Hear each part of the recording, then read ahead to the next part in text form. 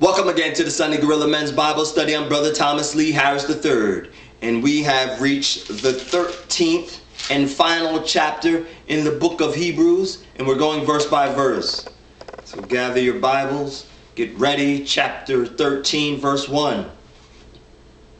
Let brotherly love continue. Do not forget to entertain strangers, for by so doing, some have unwittingly entertained angels. Remember the prisoners as if chained with them, those who are mistreated, since you yourselves are in the body also. Verse 4, marriage is honorable among all, and the bed undefiled, but fornicators and adulterers God will judge. Verse 5, let your conduct be without covetousness. Be content with such things as you have. For he himself has said, I will never leave you nor forsake you.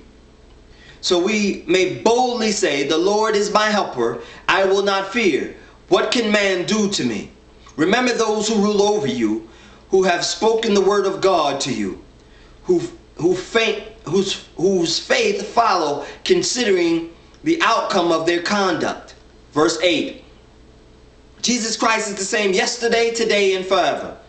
Do not be carried about with various and strange doctrines, for it is good that the heart be established by grace, not with foods which have not profited those who have been. Amen. Verse 9 again. Do not be carried about with various and strange doctrines, for it is good that the heart be established by grace, not with foods which have not profited those who have been occupied with them. We have an altar from which those who serve the tabernacle have no right to eat.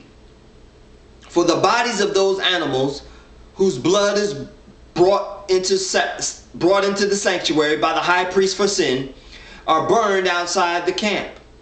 Therefore Jesus also, that he might sanctify the people with his own blood, suffered outside the gate. Therefore let us go forth to him outside the camp, bearing his reproach. For here we have no continuing city, but we seek the one to come. Therefore, by him let us continually offer the sacrifice of praise to God, that is, the fruit of our lips, giving thanks to his name.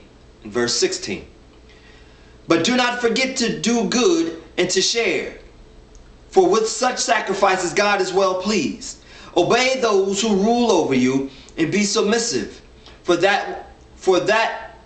watch out for your souls, as those who must give an account. Let them do so with joy and not with grief, for that would be unprofitable to you.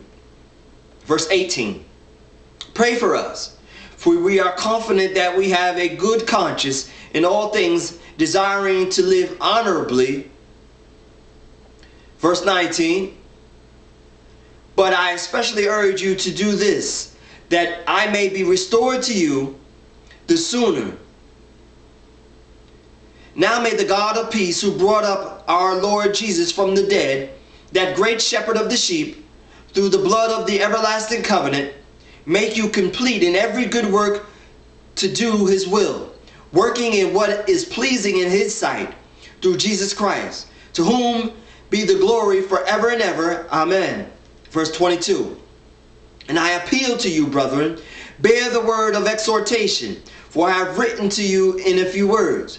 Know that our brother Timothy has been set free, with whom I shall see you if he comes shortly. In verse 24 and 25, read all those who rule over you and all saints. Those from Italy greet you. Grace be with you all.